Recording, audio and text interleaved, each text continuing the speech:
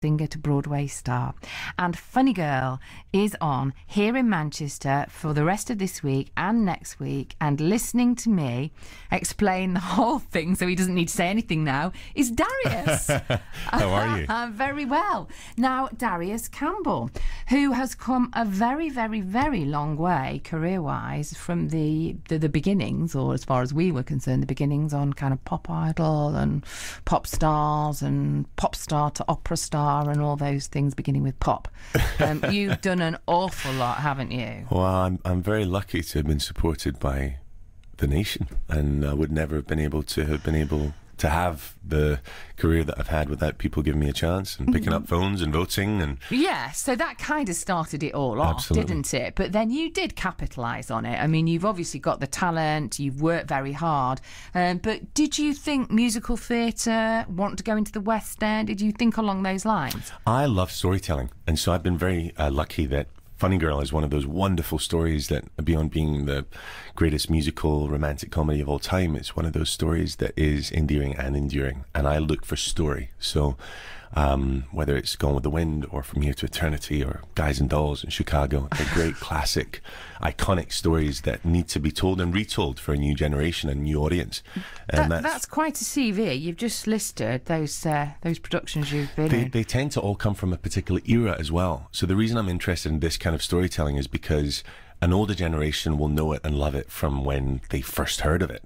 And then you've got the sons and daughters of that generation that then discover it for the first time, that are like, wow, this is great. And so for me, it's been great to be able to tell cross-generational stories in different genres. And in this instance, it's musical theatre, and sometimes it's an opera. I did Carmen with the Royal Philharmonic, and that was a lot of fun. And again, a very classic tale that was told on a big scale. Funny Girl is an interesting one. I know it very, very well because I think because I love Barbara Streisand so much. But it isn't that obvious a piece, really. It's not. It's a true story. I mean, Fanny Bryce was a true ugly duckling to swan story, and the love story between Fanny and Nicky Arnstein, who was a real man who you play, who I play, who Omar Sharif played in the film, and their love story is very tempestuous, and it's kind of reflective of the kind of relationships that we're experiencing today. Ironically, we've had this rebalance, although I know there's been a lot of furore around the gender pay differences between men and women. This was something that was highlighted by their relationship, where she was doing so much better than he was, and he felt displaced in the relationship. I know a lot of couples, a lot of friends that are going through this new period of professional challenge between them, where the woman's doing better than the man. And so I'm all for equality, and all for women rising up and being able to not only do the jobs that men do as well, if not better. Listen, we've got lots and lots to talk about. Principally, we're talking with Darius this afternoon about Funny Girl, which is on here in Manchester for another week and a half, let's say, till a week on Saturday. Let's just see what's happening on the roads. BBC on BBC Radio Manchester, having a good old chat here to Darius Campbell. He is starring in Funny Girl on in Manchester, as I say, for, well, till a week on Saturday. Starring, and I should say this, of course, starring with Sheridan Smith.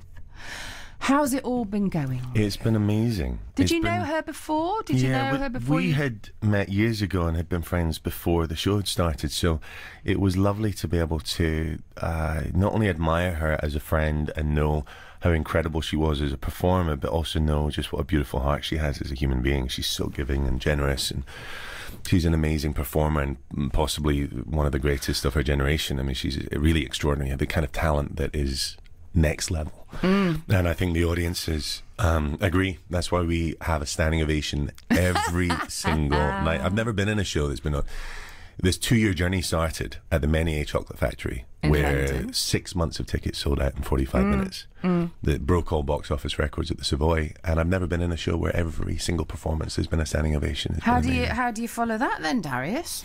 We film it, and we do a film premiere at cinemas around the UK, and it will be all over Sky And so the magic of this production, 50 years on from the original Funny Girl, will be captured. I'd love to know what Barbara Streisand, if you could ask her what she made of it and what she thinks of it, or if she could see the film. I'd love to know. Do you know what? The rumour is that she actually came in disguise and watched it in London at the Savoy. Really?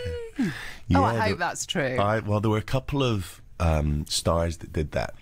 Oh. And we happened to know because one of them bumped into one of our cast who then... Who came in disguise to watch? We had the Star Wars cast come in and see the show. And they were filming the new Star Wars, and a couple of them that are more famous came in and kind of were a little disguised with hats and stuff.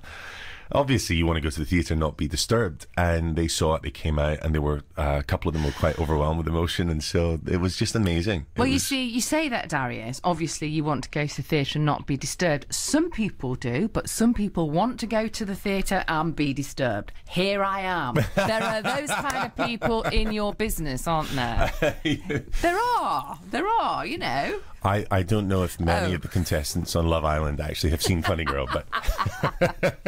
Oh, very good. So, all sorts coming up for you next. Also, this is so sort of random and left field, but we've just found out from you that your uncle is one of our great, great local artists, Harold Riley. He's somewhat of a national hero. He is. Harold Riley is not only a man who...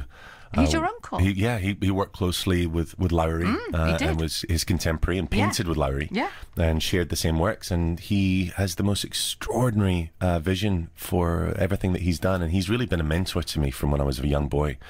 I was in awe of the fact that he'd painted 4 presidents, including JFK, and 4 popes, Princess Diana. I know, it is extraordinary. I have to say, the Harold Riley that I have met, I don't know him, but I have met on a couple of occasions, he's always been there supporting local charities. Yes.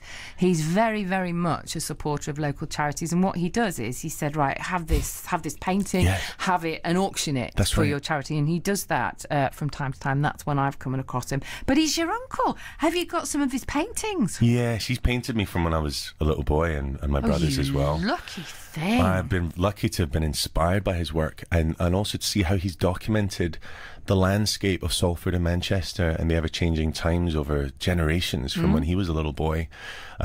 He's got this amazing book of street dogs and the little glimpses and insights of the changing landscape of Salford and Manchester. He's captured beautifully, and you can actually see he has an archive and a gallery at the Lowry Centre.